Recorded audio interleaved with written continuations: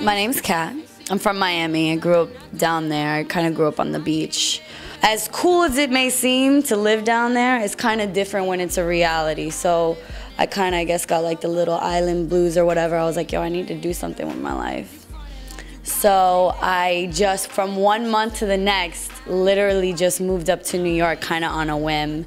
And then I kind of got into this, you know, kind of tumultuous, you know, toxic, kind of draining relationship for a while. When I finally got out of it, right away I started working on music. And the thing about it is, it was kind of like writer's gold, that relationship, as like much as you could, you know, talk about relationships, it honestly is like writer's gold. So something positive came out of it, and that's when I started doing my little independent EP kind of thing. I think the first song I ever wrote, I was like 8 years old, and when I really started writing and kind of getting into it was probably around 15. I would like look up like YouTube instrumentals and I would write to them. And I kept writing till up to now. I still write, you know. The process is obviously a little different. I've always sang since I was a kid.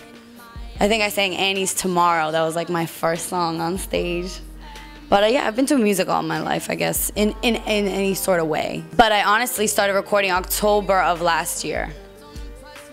I just got on it. I was just like, boom, I've been waiting 21 years to do this. Let me just do it. I'm always trying to create, because I feel like music is constant change. So you're always trying to create something forward, something different, something new, something that feels good, something that sounds good.